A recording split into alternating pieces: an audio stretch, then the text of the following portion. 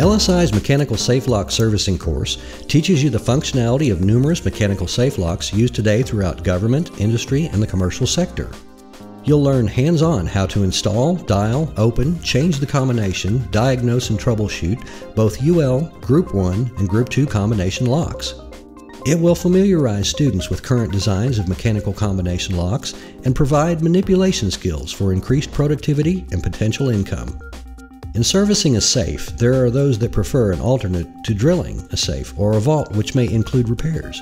This is also for technicians who want to understand the more complex and in-depth workings of the lock and be capable of determining the combination by manipulation without drilling the lock, often a much more profitable and often required action.